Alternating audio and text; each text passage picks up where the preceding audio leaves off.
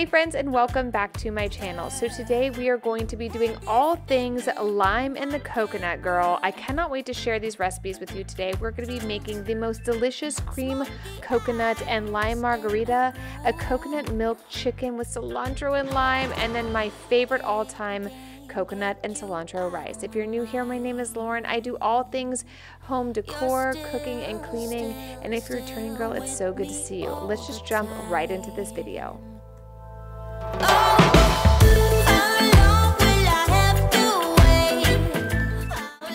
So for my first recipe today, I'm going to be whipping up my favorite coconut cream and lime margarita. This is super simple. You can use any tequila you'd like, but to get started, let's go ahead and add 1.5 ounces of tequila into a shaker. We're going to add about 1/2 an ounce of Cointreau into that, and then we're also going to be adding about 1/4 an ounce of simple syrup. Then I'm going to be using some fresh lime juice. I'm going to use both sides of this lime, but it comes out to about 1 ounce, and pour that in as well. And once you have all that ready, we're going to add about 2 ounces of coconut cream. We're not talking coconut milk, girl. We're talking straight coconut cream. This is going to be super delicious. Once you've added all that in, go ahead and add a little bit of ice in here and give it a good shake. Can't get you out of my mind.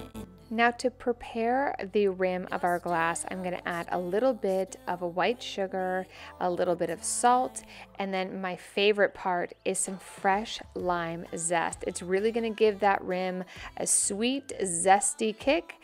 And to get it to stick, I actually like to put a little bit of simple syrup on a plate and kind of rub the glass rim into that, and then press the glass rim down into your sugar, salt, and lime zest. It is the perfect way to get it to stick. And once you have all of that done, go ahead and add a little bit of ice to this glass, and using a strainer, just add your delicious coconut cream and lime margarita and devour this on any day. I hope you guys enjoy this recipe, and once you're done having your delicious margarita, let's get started on our first dish.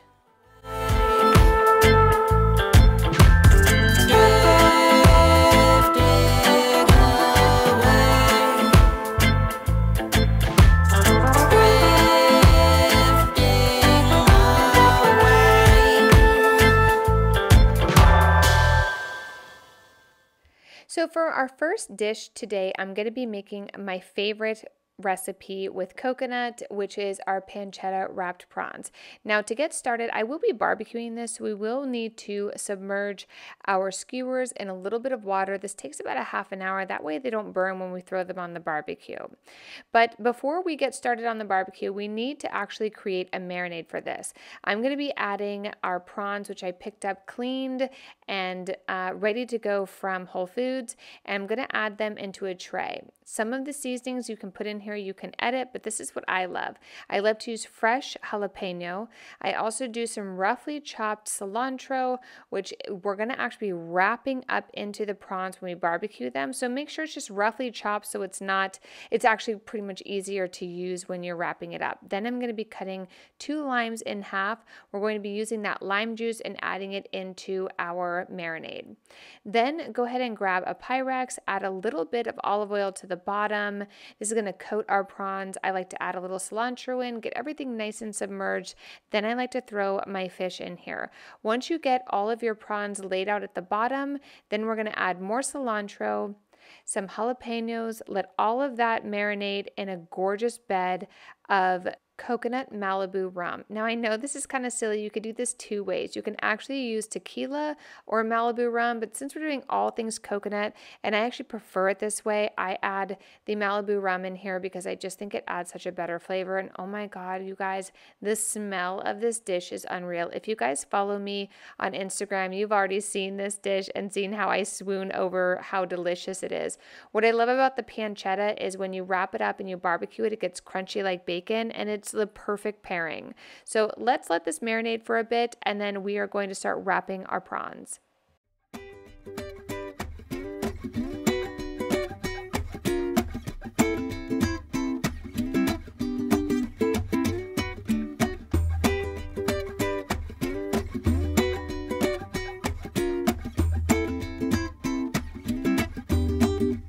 one other tip I can give you is I don't totally measure all of this stuff out. I use as much as I need to cover the Pyrex. So if you're doing half the amount, I'm making this for 6 people. So if you're using half the amount, I would just add as much of the liquid to the Pyrex until it just kind of slightly coats half the prawn. You don't need to totally submerge it. You can also do this in a bag too. You don't have to add it to the Pyrex, but now we're going to actually wrap these, and I'll show you why it's kind of nice to have them laid out this way. When I use the pancetta, I got this one at Whole Foods, but you can get it in the deli department. I like it rounded this way. That way you can roll it out flat. This is super easy and pre-packaged. I think you can also pick this up at Trader Joe's, but as you can see, it just rolls straight out into a flat line. Then I like to grab one prawn, a little handful of the cilantro, and then one jalapeno. Now, if you're making this for your kids, you can totally omit the cilantro and the jalapenos depending on what you guys like, but it's super easy. You just add whatever you like in there. I also wanted to say I kept the tails on because I was going to pull these off and put little toothpicks in them for guests, and you can either keep the tails on as a cute little handle, or you can actually cut them off and they can be like poppers. But go ahead and just add about 3 to 4 of these to a skewer. I would also recommend giving enough space so the prawns can fully get crunchy in the barbecue. If you get them too close, they tend to stay a little moist. So go ahead and get all of these wrapped up, and let's get these on the barbecue.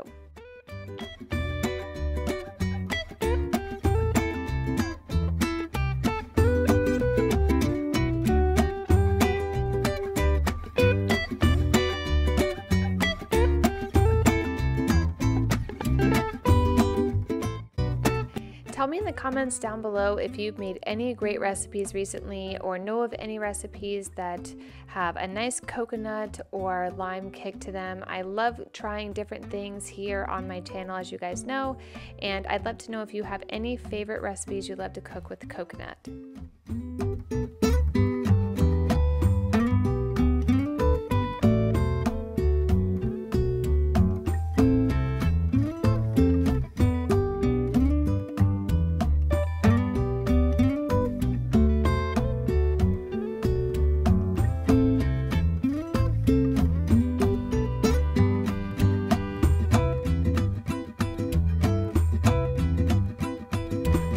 So now that these are all prepped, we're going to put these aside and barbecue them and bring them back out when it's time to serve dinner.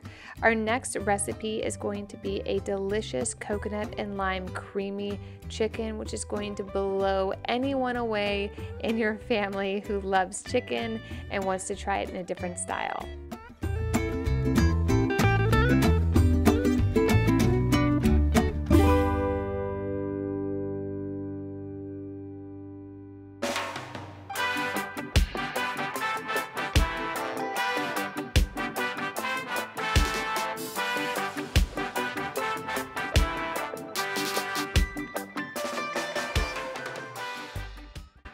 Okay, so to get started with this recipe, we want to tenderize our chicken.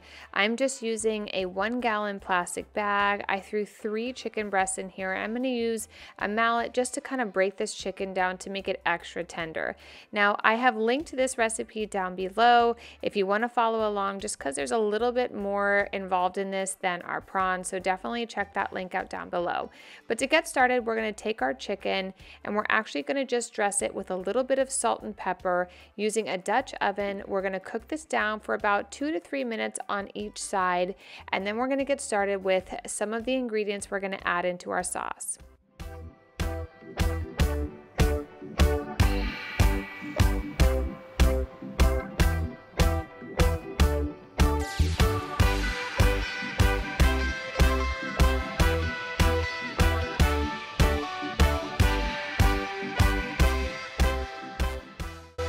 So in sticking with our theme for coconuts and limes, you're going to need a little bit of green scallion onion, some fresh cilantro, and some lime. We're going to be using lime juice and some lime zest, which I really love using to really kick up any recipe. So to get started, let's just go ahead and chop up some scallions. You're gonna actually be adding the white and kind of light green parts to your mixture, and then we're gonna actually top it with the green, the very green ends as kind of like a garnish at the end. Once you're done with that, go ahead and loosely chop up cilantro. Again, you don't want it to be finely chopped, just a nice loose chopping is perfect.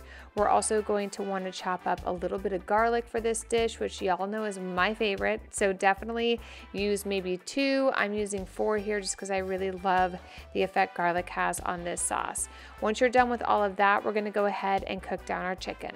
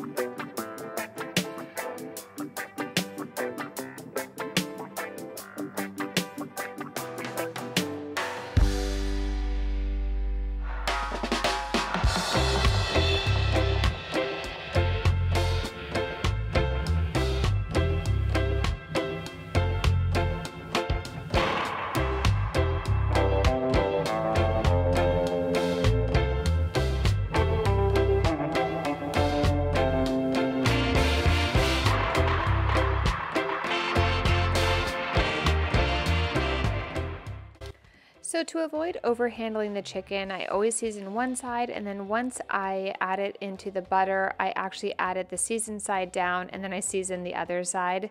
Once you have this cooked for about 1 or 2 minutes, go ahead and pull this off and set it aside. We're going to be adding this back into our creamy coconut milk and cilantro lime sauce. So you can, if you overcook it now, it's going to get super dry later. So I only cook it about 75% of the way, and then I'll finish it with the sauce.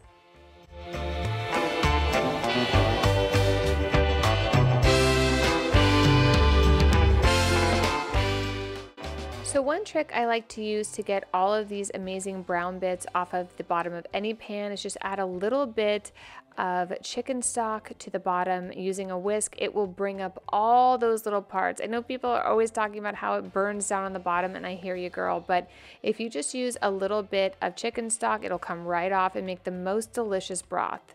It's like the best trick ever. We're going to be using chicken broth down the road, so I figured I used most of it now to get up some of those particles to really incorporate into while I saute down these green scallions and all of my garlic, and really kind of bring up that like really good authentic chicken flavor.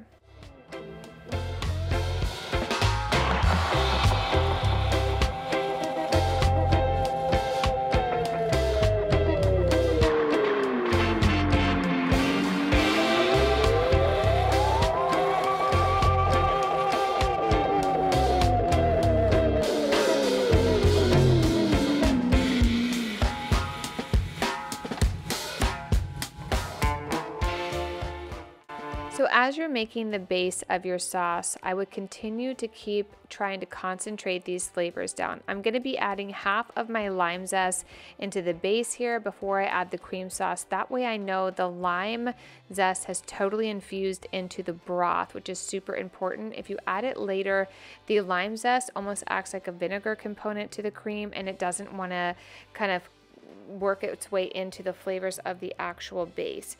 Then I'm going to be adding a little of agave syrup. You can also add honey, and then some red pepper flakes. Again, if you're going to be making this dish for your family, you might want to omit the red pepper flakes, but if you like spice, girl, oh man, it's so good.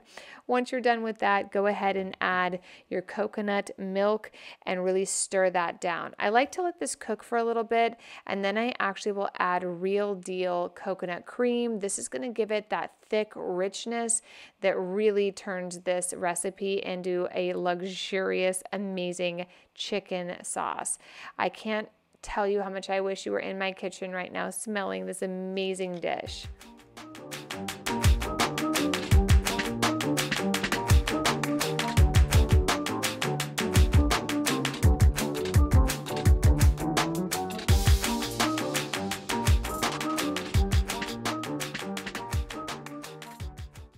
So once your sauce has a really nice thick consistency to it, we're gonna add back our chicken. We're gonna let this kind of simmer for about another 5 to 10 minutes. The sauce you see right here is pretty thin, so I wanna get it a lot thicker, but I also want it to kind of envelop the chicken and cook into it. So we're gonna leave this here for a little bit, let that cook down, and while that's cooking, we're gonna start our coconut rice. So there's two ways you can do coconut rice. I'm gonna be using coconut milk. You can also use water with coconut powder. It works either way. It's the exact same way of making rice, except instead of using water, you're going to be using coconut milk. I'm going to let this cook down, and then once this is done, I'm going to be adding in some fresh lime zest and cilantro. As a side to tonight's dinner, I wanted to do a very simple green, so I'm going to be just adding a little bit of asparagus, which I'm going to top with some fresh garlic and Parmesan cheese.